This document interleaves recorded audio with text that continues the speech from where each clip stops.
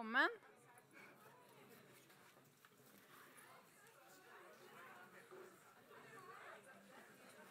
Alle må sette seg ned og være helt stille, for nå begynner vi. Og de som ikke har satt seg ennå, så er det plasser her borte. Så slipper dere å stå eller sitte langt bak. Hjertelig velkommen. Dette møtet kommer vi til å ha på engelsk. Så da bare sier jeg god morgen og velkommen. Welcome to the first breakfast meeting of this year. We have much more to offer in the coming weeks. Already next week, we are looking back at a year with Donald Trump. On the 23rd, we're kicking off the quiz season, and all of it here at Kulturhuset. So follow us on Facebook, and we'll let you know what's happening. It's a great honor to host this meeting jointly with the Gates Foundation. Our hope for this year is that people and policy will look beyond ourselves, beyond borders. I think we can all agree that we need strong international institutions and equitable distribution more each year. And I'm pleased also to announce that this year agenda is really stepping up our work on international development. We'll be working on international taxation, on effective financing of international developments. We'll be celebrating the anniversary of the Global Seed Vault. We'll be working on global equity and Norwegian development priorities and many other things. We have, to that end, recruited no less than 2 superb new colleagues that will start between now and April. And we look forward also to be discussing with many of you in the months to come. Today, we are kicking it all off with a topic that I think everyone can relate to. Good health and access to health services is crucial to poverty reduction.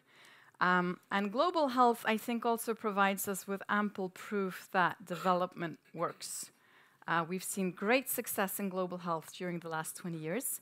And when the Millennium Development Goals were set in 2000, many believed it was too optimistic. Yet, according to the UN, the global under-5 mortality has declined more than half between 1990 and 2015. And for good reason, various Norwegian governments across political affiliations have given high priority to global health for a long period. The funding will reach about $500 million in 2018, which is twice the level of 2012, I am told. And Norwegian health aid is primarily channeled through global actors, such as UN organizations, the World Bank, Gavi, and the Global Fund to fight AIDS, tuberculosis, and malaria. 640 million children have been immunized by Gavi since the alliance was launched in 2000. And according to the World Health Organization, Gavi has over time averted more than 9 million deaths. Yet, despite successes, the job is far from finished. And I think the Ebola outbreak and other outbreaks in recent years has shown us that threats to health know no borders, and that the risk of major outbreaks affect us all, and are particularly severe in fragile countries that lack institutions. And today, about 400 million people lack access to essential health services. So today we ask, first, what are the main gaps and challenges globally? And where should Norway, as a small country with a relatively large assistance budget, actually direct its aid to make a difference? Can we add any value beyond funding?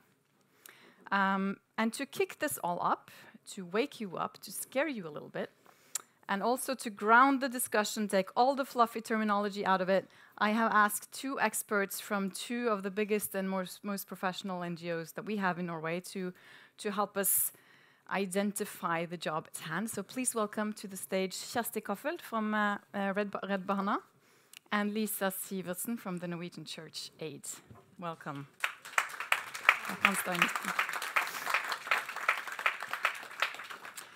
So I want to start with you, Lisa. I've asked both of you to prepare sort of some main challenges and gaps and the most difficult things that we haven't fixed.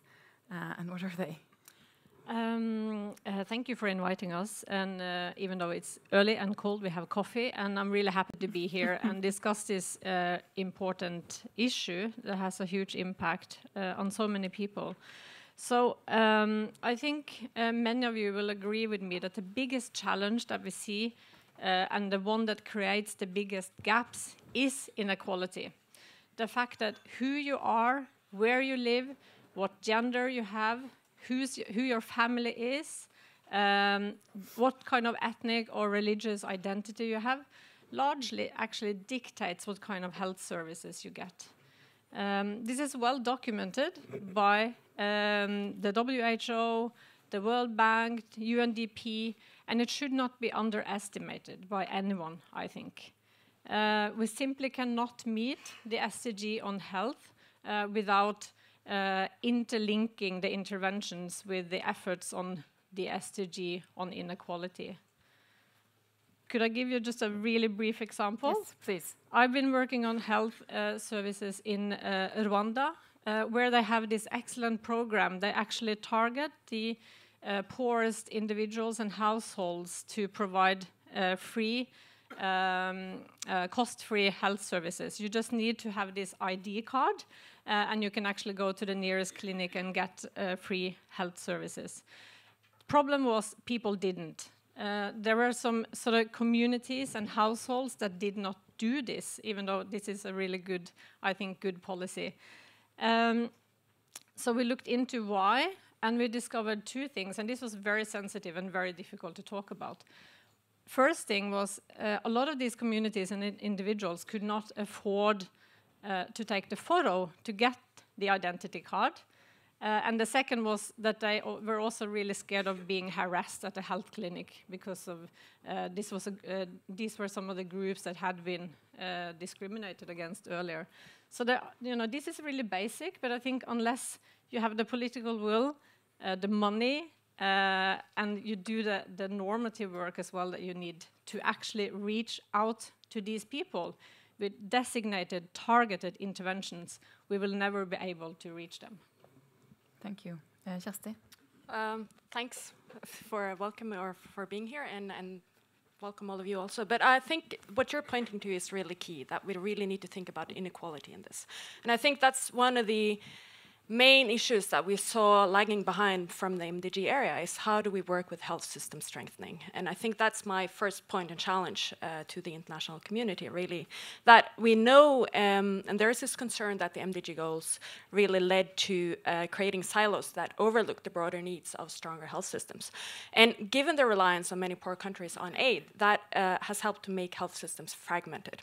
So, for instance, my colleagues in Malawi, they tell me how support from the Global Fund to fight AIDS, malaria, and TB has led to setting up parallel data systems within the health sector. So you would actually have one section of the Ministry of Health using one system of data collection with these Global Fund, money from the Global Fund, to collect data on HIV indicators. While at the same time, these same facilities where they collect these indicators, they use a different data system to collect other indicators on maternal, newborn, and child health. That's an issue. And I think just rightly what you pointed to with the Ebola outbreak in 2014 and 2015, it really clearly showed us how dramatic the consequences of weak health systems can be. And there is a broad agreement that the Ebola crisis was not quickly contained, reversed, or mitigated because the national health systems in these countries were dangerously under-resourced, understaffed, and poorly equipped.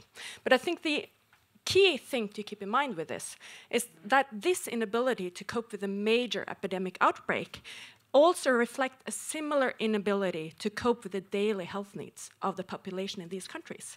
And then when you think about the fact that there are still 6 million children dying, or nearly 6 million children dying every year of preventable causes, and of these children, nearly half of them die within the first month of life. And if we are going to prevent these deaths, what we need to do is really require that every birth is to be supported by good quality healthcare. So further progress in reducing child mortality will require stronger health systems, and vaccines alone won't do that. So we're not reaching the poorest, and we don't build institutions sufficiently. Those are two. Two things, yeah. That it? No, there are more things. And I think, you briefly talked about moving from the SDGs, from the MDGs to the SDGs. And the SDG 3 on health is a lot broader and a holistic one. And for instance, target 3.8 in the SDG 3 points to universal health coverage, that you're gonna access health services of good quality with financial risk protection. And this is going to cost money. So I think the second challenge that I really want to point to is that we need to move the agenda from funding to financing. The most recent numbers from WHO states that reaching SDG 3 would require new investments increasing over time from an initial 134 billion USD annually to 371 billion annually by 2030. And that's a lot of money. So we can talk a lot about development assistance to health, but that's just a tiny piece of it. So the total expenditure on health in the world is 7.3 billion USD. No, trillion USD. And of that, it's only 0.3%, which is actually 8. So we're talking lots of money. So how are we going to solve this? And I think this, we need to really shift and talking about financing instead, and we're going to do this in a fair and a progressive manner. And I think this is a really good challenge where Norway can step up and do something more, and that's what has to do with tax. Panama Papers and the Paradise Papers clearly showed us that we need to think about tax in a different manner. So I think Norway should step up and really take a leadership role when it comes to curbing illicit financial flows. It has to be a key part of increasing developing countries' national resources. And Norway must also dare to point the finger towards ourselves and other governments of the global north. So, as we know, the global tax-related rules set by northern governments and institutions, they still have large loopholes that allow massive illicit capital flows out of developing countries. So changing that is definitely a necessary part of increasing domestic resources for health in developing countries. Thank you. Did you have anything to add? Yes, I think building on that, I have this concern as well, and I think this is a really alarming trend, and I think that has to do with the relationship between the nation state and the private sector, because the power balance is definitely shifting. And I strongly believe that the private sector is a key player and is needed and has a lot to contribute to it. We see this, and I think this is and we need the private sector. But I also strongly believe that the state should be the primary provider of health services and the one that is responsible for building these health systems that we need financed sustainably. I fear that the nation state is largely becoming unable to regulate and control, especially the big multinational companies, and they are investing heavily in medical technology and medical research at the moment, and I think they will have a huge impact on the health services of all of us in the future, including marginalized people. So really, the nation state need to step up to regain some of that control, and I think that's a big challenge. Norway cannot do it on its own, but we need politicians that are dedicated and working on this together. I think this is a really, really key challenge for the future. Okay, I think we have something to work on. We need to make sure the marginalized and poorest people actually get access. We're concerned about building institutions instead of duplicating them, mobilizing domestic funds, really, by avoiding capital flights, and then, in addition, regulating while also benefiting from the presence of the private sector. Well, I want to thank you both for providing us with such a good starting point. Give them an applause. And I know that you will both be working to address this in your organizations. Now, I want to welcome the next panel, and somebody needs to take away this table. If you leave today without actually having learned anything, you cannot blame the panel. I want to welcome on stage an amazing team of experts. Joe Cerrell. Welcome to Norway. It's always like this in January with snow and... Joe is the Managing Director for Global Policy and Advocacy in the Gates Foundation, one of the big contributors to global health work. Our next panelist is Camilla Stoltenberg. Welcome. She is the Director General of the Norwegian Institute of Public Health. She's also a medical doctor and epidemiologist. and the Norwegian Institute of Public Health works globally because health is a global issue. They have a number of projects and programs where they help build institutions in middle and low-income countries. Then we have Heikki Holmås, who has been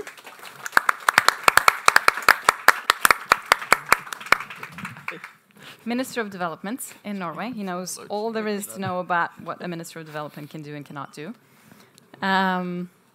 We also have Kristin Ingstad Sandberg. She's a senior fellow. Please welcome her first.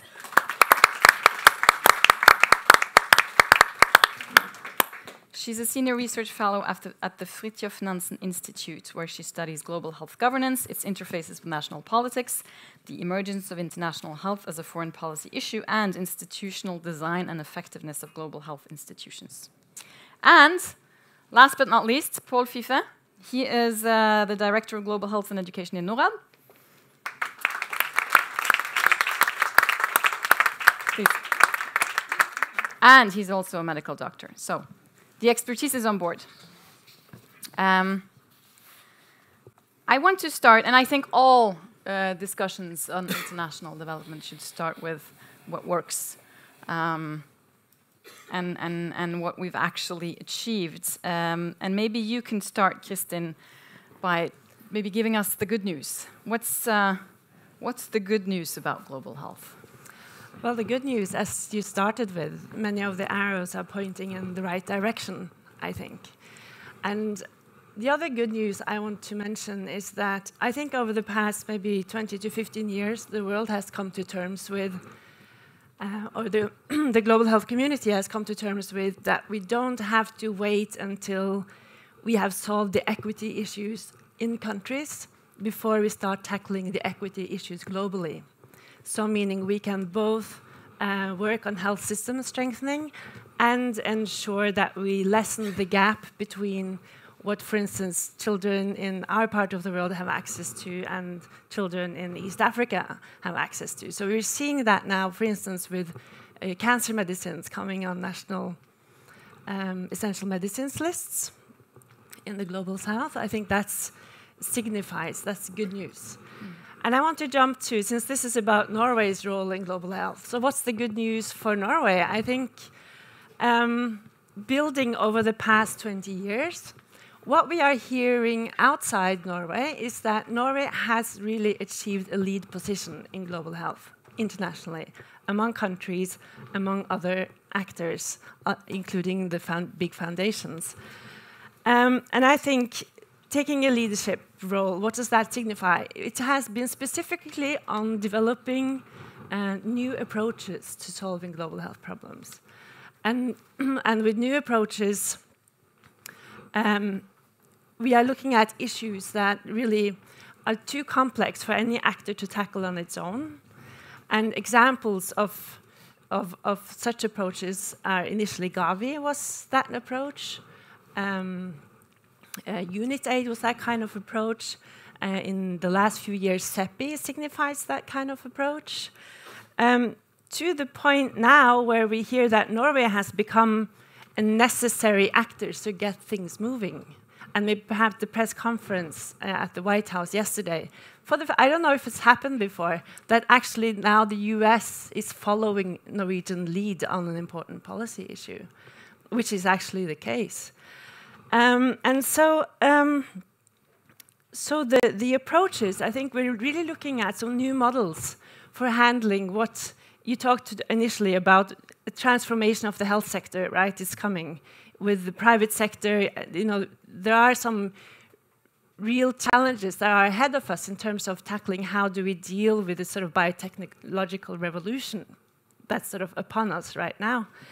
And the Norwegian role, which has not just been to pour funding into the system, which it has also does, but it has to do with, again, what we're hearing outside, that has to do with being this neutral broker, being a convener, being even a moral authority in bringing a diverse set of actors together. I believe that is useful now, and it can become quite useful in the future. So it's good news, I think.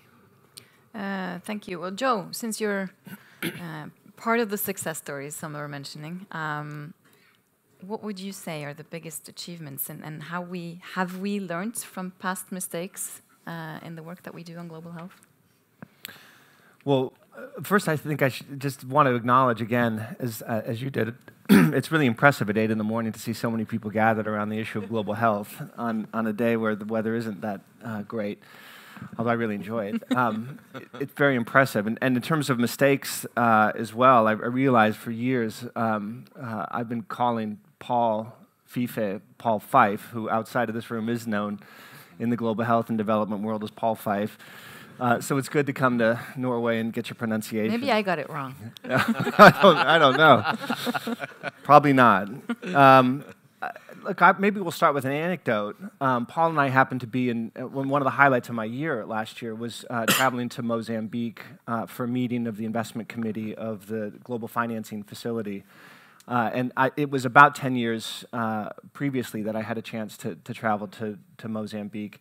And there we had some really great conversations at the time, and Mozambique had an ambitious agenda to really invest in global health and work in a new way with some of the development actors.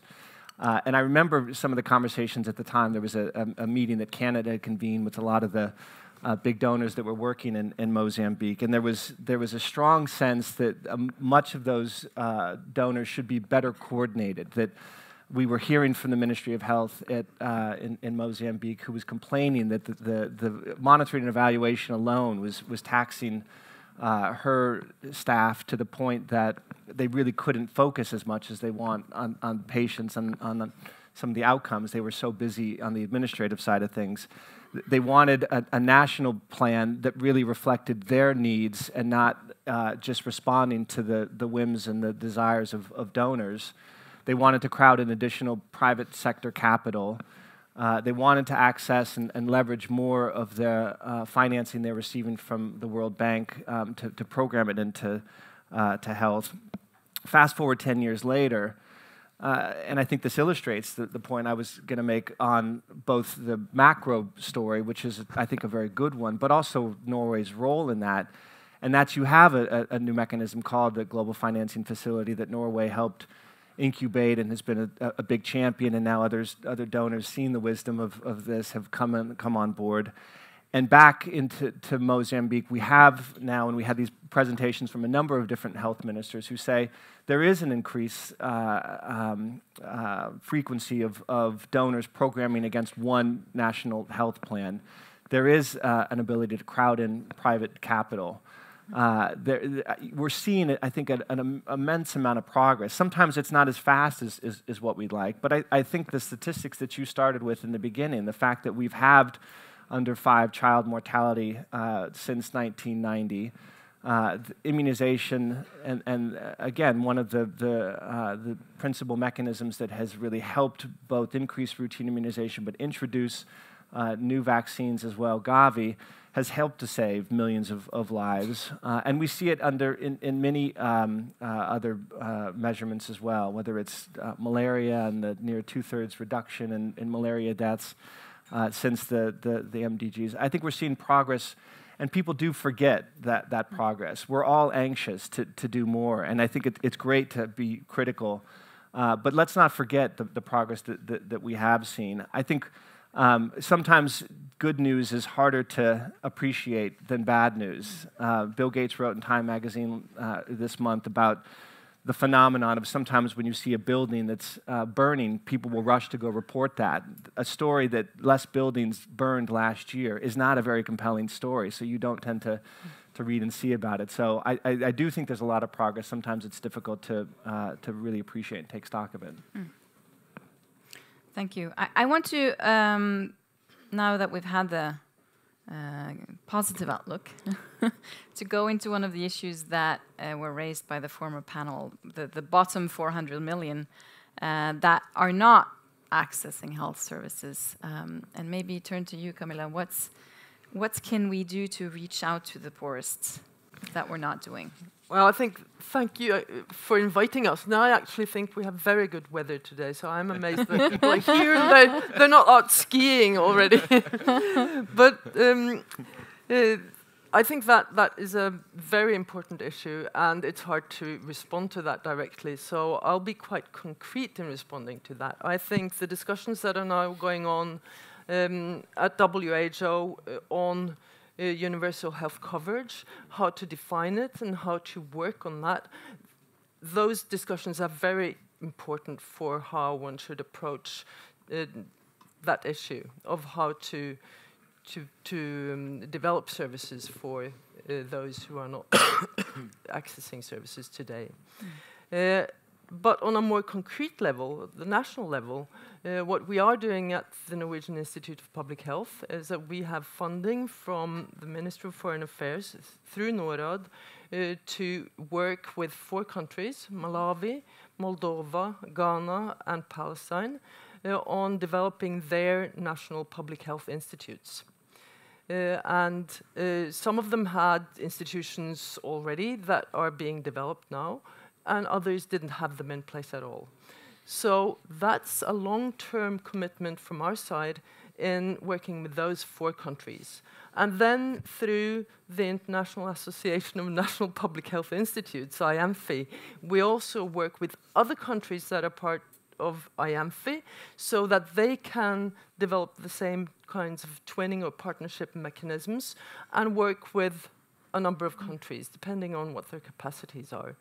But these are very sort of modest, concrete, but long-term and significant kinds of investments.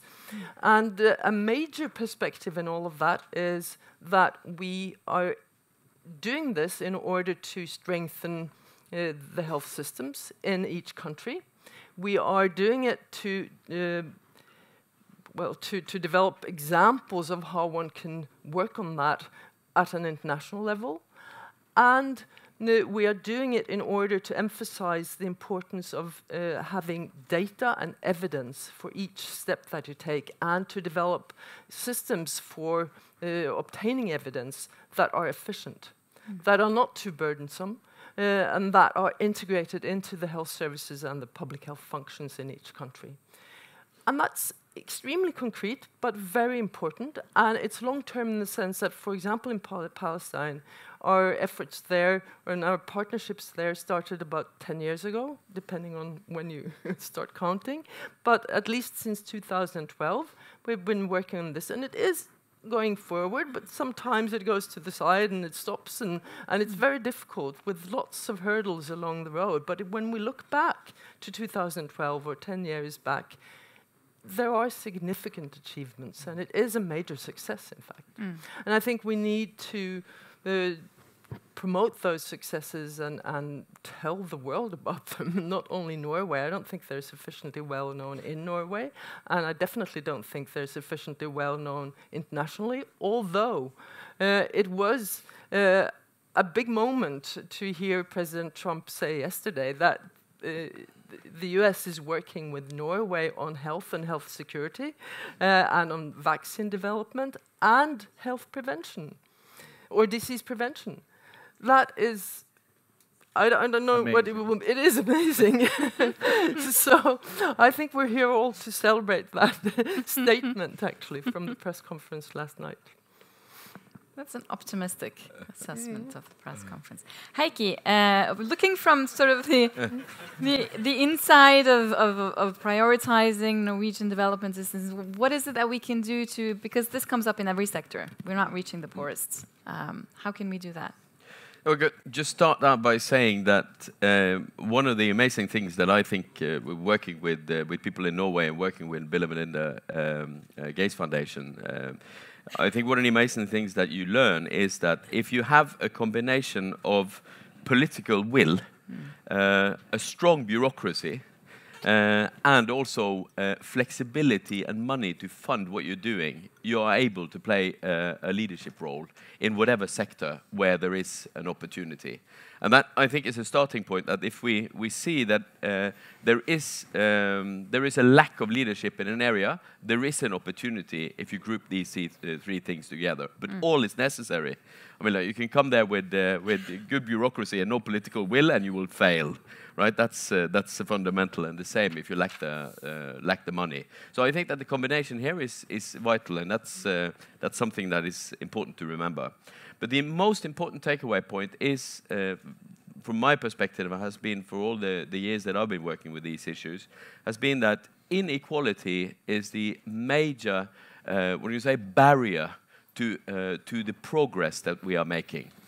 Why am I saying that? Well, if you look at the Human Development Report, like the latest one, they say that 22% of all we achieve is lost due to increased inequality. Because there is an increased inequality, maybe not between, on the world as a whole. Different reports show different things here, but it's definitely happening in the individual countries. Now, since you're in Norway, I'd like to say, what does this mean in Norway, where actually inequality plays the least role in decreasing the human development that is actually present? Well, it means that right across the river, in Grünerløkka bydel, over the river, in the city area of Grünerløkka, there is a life expectancy of, or Sagene, there is a life expectancy of 9 years shorter than it is in the western part of town for men. And it means that even though there is a progress in the years of 2008 to 2011 of increased life expectancy, it was actually going down for men in Grünerløkka bydel, just across the river, like a couple of 100 meters over here. And that just shows how inequality and what can you say, the political nature of health differences plays a role, and actually what kind of community you grow up in and what your background is plays an important role to determine your health. Now, how do we? What does this mean to our policy making?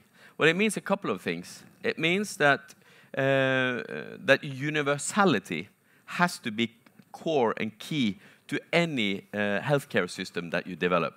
And it's just like the NGOs mentioned at the start of the meeting. If you don't have a political approach to developing a healthcare system that actually reaches those who are most marginalized, then it's not going to work, and we're not going to achieve what we want to achieve. So starting out by saying we'll take 10% more and 10% more is not sufficient if you don't start by saying that we need a universal system that addresses the 10 most vulnerable percent. And this is, I imagine, the same as you are saying with the approach that the WHO is taking. So that's one thing that is important. And the other is that you have to address inequality in the system at the same time as you develop the inequality in the country. Because if you look at, for instance, countries like Nigeria, Angola, Tanzania, where there is a nearly 40% loss of human development, and also on the health side, due to inequality, these are also countries that where money is accessible in the country, but where the growing inequality both leads to decreased health for those who are most vulnerable, even though the money exists in the society. And that's why I say that it's so important that when you work together with a country on developing a healthcare program, vaccines, building up primary healthcare systems, you have to have a strong responsibility from the country itself to back up with money and increase that backing up of money to make the system sustainable in itself. And here I come, it's the last thing, because we've been working so strongly together on issues like contraception and on immunization. I think it's so important to understand that to make a healthcare system sustainable, like our achievements, for them to be sustainable, you need to put in place the last thing, that is a primary healthcare system that takes care of making the achievements sustainable. So if we only focus on the intervention, we will succeed now, but not succeed in the long run. And I think that the one from Norwegian perspective, I think that the evaluation that came from our Botswana, our endeavors in Botswana, together with Botswana, shows very clearly that the most success we had was going in on a long-term basis, with saying that we are going to stay with you until you succeed, be it on dental healthcare or be it on primary healthcare system, because then we were able to work together in a way to get the systems in place. And I think that the evaluation also shows that that getting the primary healthcare system in place in a way based on their premises and based on their national plans, what is the key success story. And I can also say that we have actually one politician now in my party in Parliament who grew up as part of that development program in Botswana. So he loves Botswana, of course, and says that and it's so great to know that what you've been part of is something that is sustained. It doesn't would fall together when you leave or take away the funding. Thank you, and I think you moved us nicely into the second challenge that was raised, being institutions on the ground. Maybe asking you, Paul, is there a trade-off between wanting results that are measurable in terms of child mortality or HIV/AIDS or malaria on the one hand, and building lasting institutions on the other, where perhaps you won't see any results in 20, 30 years, in your view? No, thanks. I mean, first, some of the answers, or at least some opinions, on the past 15 years, we felt at Norway the need actually to document, to just write down things from 2000 to 2015. And very clearly, we are today in a totally different situation than in 2000. And in 2030, we're going again to be in a totally different situation than in, let's say, 2015 or 2018. So, clearly, there's an evolution here.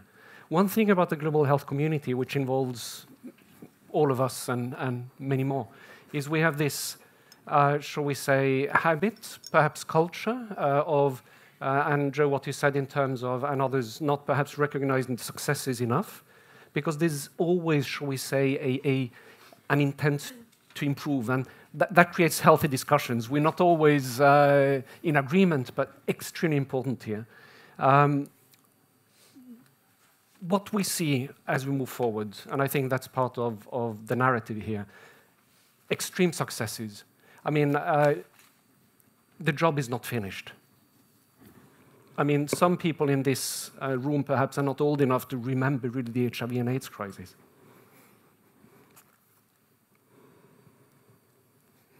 Sorry. Yeah. And 11 million people through the Global Fund alone are on antiretroviral treatment.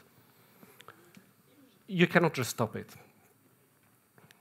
Gavi, 9 million deaths averted, halving and so on. These are specific interventions. If we hadn't had these interventions, we wouldn't have the success in global health. Did it build systems? In some ways, yes. Very focused systems on delivery and so on. Did it build national health systems, equitable, affordable, accessible? Probably not. Can it, as we move forward? That's a big question. And that's one of the policy questions which are coming up now as part of the SDG, because what we're talking about, yes, successes, the global funds, global initiatives, global leadership has been extremely important. It will continue to be important, but if you're going to build a national health system, that needs to be done in country. So the 400 million people, they are living and will continue to live where there's war, conflict, where there's no peace. How do you build a health system when people are fleeing, when there is no government functioning, when there is war? So a large part of these people will be living in this area. It's a totally different discussion than having a long-term sustainable, even if we see that these things are merging. The length of conflict, it just means that we need to look at, shall we say, humanitarian approaches in a long-term perspective, and we're not good enough at that today, very clearly. The second thing, financing. You mentioned going from funding to financing, yes. ODA is very important. It's going to remain important for the poorest countries. It's going to remain important and perhaps increasingly for global public goods. And in health, it's very clear the vaccine, market shaping, and so on is important. Epidemic preparedness responses.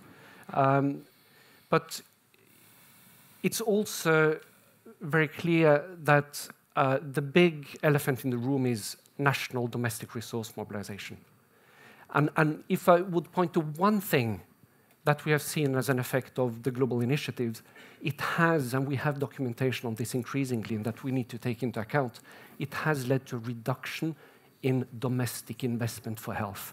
It's totally natural. If you have a minister of finance that basically sees an opportunity, that person, he or she, is going to divert it to another sector. So we need here to look a bit at how this is financed and not forgetting either people themselves are paying out of pockets. 100 million people each year. And these are some of the 400, but also some that are falling back. 100 million people are falling into poverty traps because of catastrophic health expenditures. So I mean, the great thing here, and just to move forward, the past 15 years, Norway has been part of this in terms of the political leadership. I think also standing on giants' shoulders, Tore Godal, Sigrun Mørgedal, and so on. They have the same pronunciation in Norway as as abroad. I mean, it's clear that having a strategic outlook in terms of how do you work politically at the same time, it needs to be evidence-based, scientific, and so on. It is not easy to run a health system. It is not.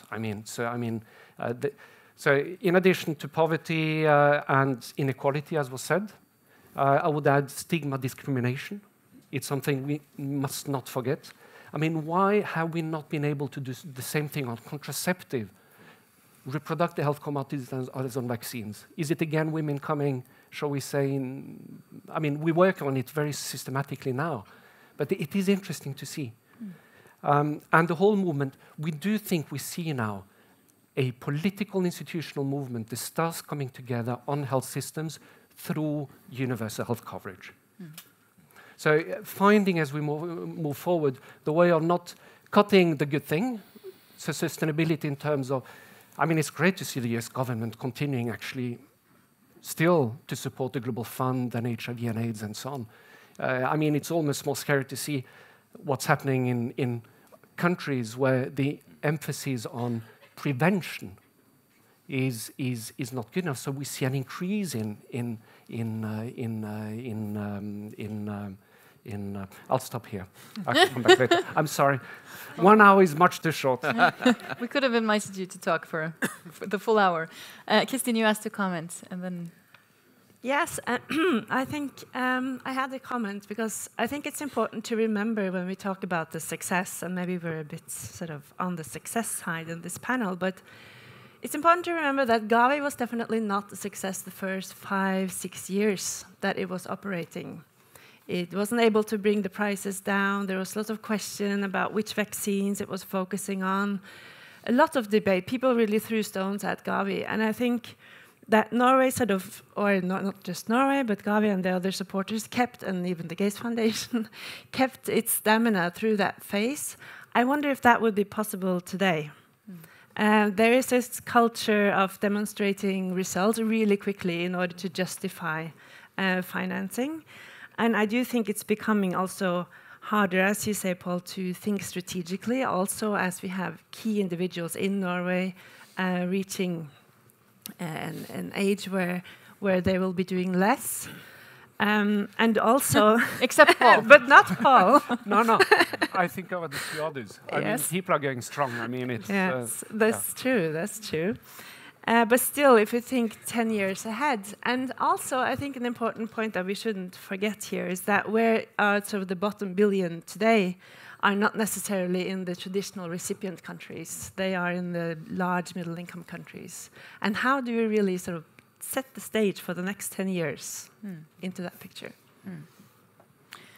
I want to ask you, Joe, looking sort of from the outside, in all these needs and on the back of all these successes, is there anything Norway can do that's particularly useful in these challenges, beyond, of course, funding?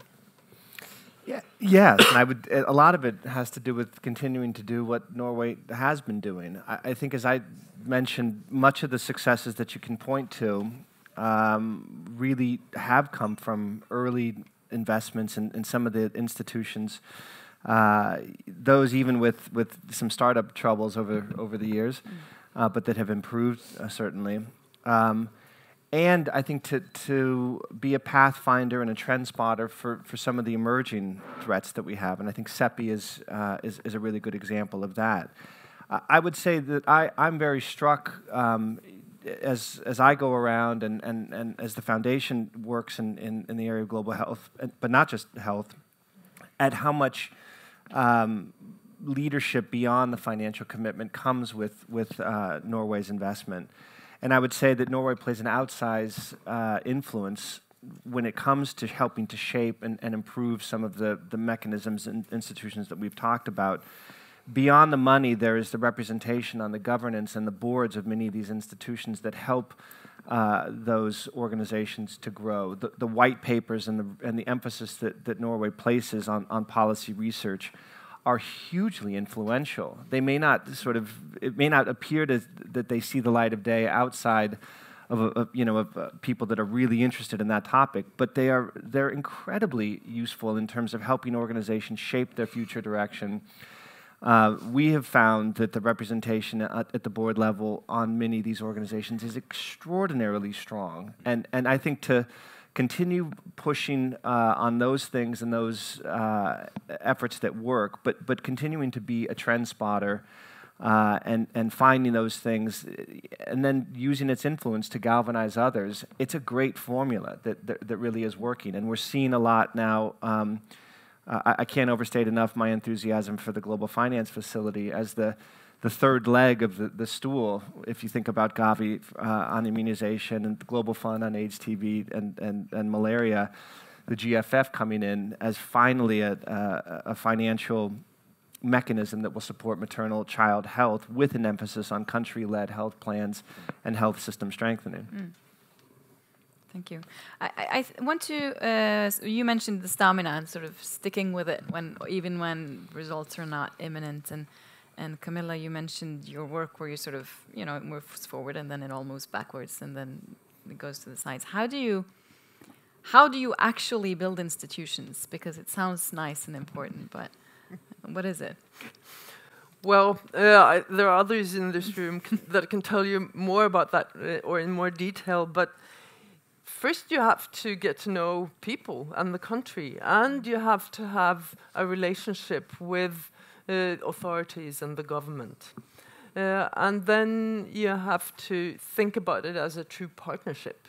It's not something that you go into a country and do. It's something that you develop together with people where you are actually supporting, negotiating, facilitating, not making decisions. Mm. But you can be extremely influential in developing how people think about a health system, what it is, and you should also think about the sort of outside aspects, and not only the health system itself, but what it requires to develop a health system. And I think that was beautifully explained by our first panel, in the sense that you need taxation, you need regulation, you need a society that functions in other ways also to do this in the long term.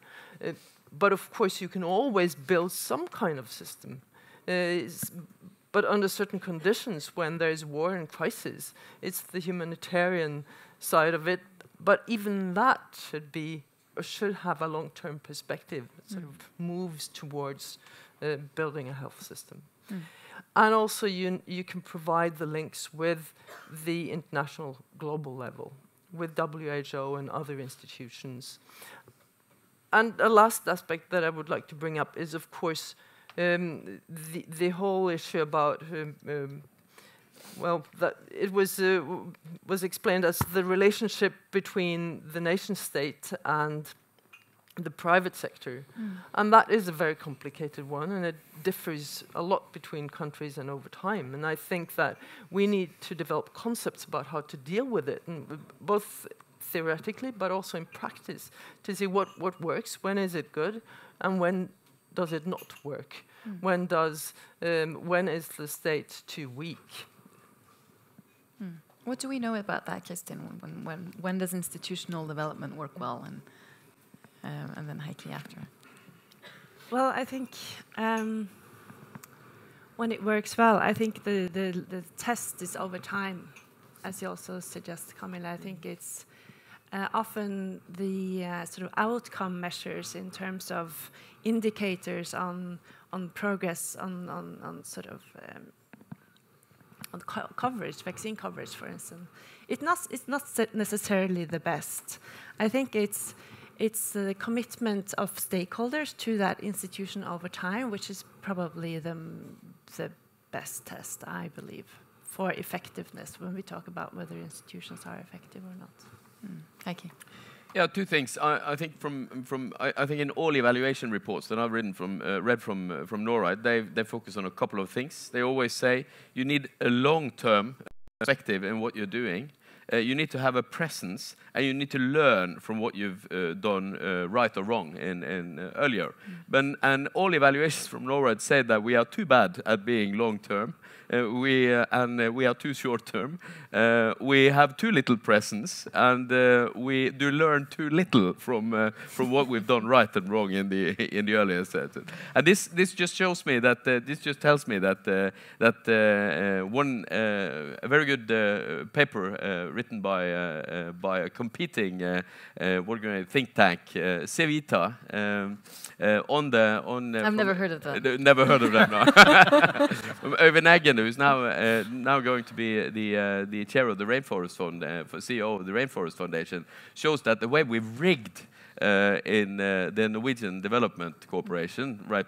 The way we've rigged it is in the absolutely most suboptimal way, as a consequence of a compromise in the last time we had a conservative government. So I think that the current minister that has the responsibility for foreign policy and international development should do good by saying that having a offentlig utvalg, NOU, make an NOU on the fast working NOU on how should we learn from other countries and our previous experiences in rigging our development cooperations so we can get more long-term, more learning from what we are doing and get a greater presence at the places there that we are actually operating. Because I think that would be a good thing, and that would set some lasting, what do you call it, footprints for the future. It is a very good paper, actually. It is. Good Paul things you gone from the right way. Yeah. Paul has to comment. I know. I mean, one of the great things last year was to get, I mean, now I'm back on the Norwegian scene, Joe, but you know it quite well. So great to see there is a cross-political, shall we say, support for education and global health. And that goes back, shall we say, to the also, it requires a sustainable, shall we say, long-term approach in terms of working with countries, having competencies and so on. There are no quick fixes. The second thing, the GFF, I mean, I totally agree with Joe in terms of GFF, and at the same time, sometimes I get, GFF cannot be the response to everything. So, I mean, we'll have, be it in February or March, a meeting around the GFF, the Global Financing Facility. One of the great things with the Global Financing Facility, it's really countries are speaking up in a different way than what we've heard in some of the other global institutions. And it's ministries of finance, ministries of health, also other sectors which are getting involved. And it's really interesting. And notching up the discourse on health is really exciting to see now. So coming soon to a place near you. The third thing on capacity and so on, I mean, we are not, I mean, not only NORAD, many of you people, so we have decades of experience on capacity building, training. I mean, a large part of ODA is being spent on this. We know that it's not working very well, and then sometimes it works really well. So, I mean, what you said, Heike, yes, these are the key points. If I would say, I mean, in terms of health, we need to be able, and also Camilla, yes, Norway has know-how in health, you know, health coverage and so on, in terms of working with countries. It is not only a technical fix. There is a political economy, and we know that we can create something for a few years, and then it falls back quite quickly. So, I mean, this is not easy, and we need to work systematically on this. We are in NORAD, thanks, I mean, to the government and the big support, establishing this Kunnskapsbanken, the knowledge bank. exactly to build on the successes we've seen in Alpha development expanding to renewable energy, but also in terms of scooping up or growing engagement in tax for development. Statistics is part of that. Gender is part of this. And see how can we, shall we say, become even better. Because what countries, developing countries, are asking for, it is not only funding, it is sharing of experiences. And back to the GFF, it's so interesting. We hear some of the solutions that we move forward coming from countries themselves. Big difference the past 15 years. There is capacity in many, many countries, local capacity. And they live there. I mean, I'm always struck by, should people come here and tell us about how to build the Norwegian health system? Perhaps not. But do we need to share? Do we need benchmarking? Is Norway spending the best krona per healthy life? I think we're moving, and that's the next notch, 2 notches. Cross-sectoral work is getting much more important. It's another ballgame. Really value the partnership with National Institute of Public Health. And the second thing, we've gone from access in terms of also averting death, compared with the education sector, where it's difficult to measure whether, shall we say, long-term engagement is working. In health, you die or you survive. We're moving into the quality measure now. Much more difficult. So there are 2 areas in health systems, or 3 areas we think are very important to continue. It's on data. So I do think it is very important to work on data. And it is fragmented today. How are we going to move forward? Human resources for health, people, extremely important, large part of the budget. And the third thing is innovation, which, I mean, it's transforming societies and also the health sector, and also empowering people. So, yes. I've had 2 very quick comments from Kristin and then Heikki, and then I have a question for you all. Yeah, I was going to comment just very briefly on Heikki in terms of the Norwegian role. When we are trying to unpack this sort of notion of Norwegian leadership, and also by interviewing abroad, what we hear, which is interesting, is that Norway is behaving a bit like a foundation. And no offense, really. None taken. But what does it mean? It has to do with the flexibility with which the Norwegian government acts, and of course the amount of funding. But it also does bring up some questions about how we debate global health in Norway. Do we have enough transparency? You know, how is decisions being made? I think it's also important to look at that when we sort of plan for the next 20 years. Heikki. Are we transparent enough? Do we have a big debate? No, we don't. Fortunately, we are here instead of skiing in the Nordmarka and Lillemarka and Østmarka, but still there's too little transparency in the decision making. What that has given is the Minister of Development, being responsible for development, enormous flexibility in making decisions that goes in different ways. So in a way, the lack of debate, if I can be as blunt, the lack of debate in the parliament on many of these issues, other than being supportive in us taking a leadership role, gives an enormous flexibility for Norway, you say, to behave as a foundation. So there are ups and downs with everything. But I was going to comment on the final thing, and I think on where can we be innovators. And I think that I think it's important to draw what you said, Fife, that look at what we are doing. If you increase the spending, like from the international community, you can actually deliver decreased spending from individual countries, and that is something that we should bring with us in further development. So I think that we can be innovators on health equity. I think that on both the financing and on the cooperation side, we can play a role, because we can actually, coming from where we are, being a fairly equitable society and having the experiences that we have, I think it's possible to actually, with what you say, with pondus, with I don't know how you say that. With authority. With some authority. Yeah, so with some authority, say that, look, I think this is a perspective that's important to bring in. Now, what have we learned? we have learned, for instance, on education side, in Zambia, where we spent money on improving the tax authorities' ability to draw in tax revenues from the copper mining and the copper industry, they increased their income with exactly the same amount of money that they increased their spending on education. Because people in countries, they demand healthcare, they demand education. So if you have if you have more money, you will actually spend it on these issues that we are spending, that we are interested in countries spending money on. But that means also that if we go in and have money and put money on the table and say we will back you up in relieving your problems, then you must always commit on your own side in developing this to avoid our money crowding out the local money, and in a way, by that increasing the inequality in the countries, because the money can go to kleptocrats instead of going to the people. Great. We need to wrap up. I want to. The SDG 3 was mentioned earlier, and I want to ask you all to just answer yes or no to the following question. It says SDG 3, and let's disregard the 2030 targets for now. Ensure healthy lives and promote well-being for all at all ages. Is it within reach, Paul? Yes or no?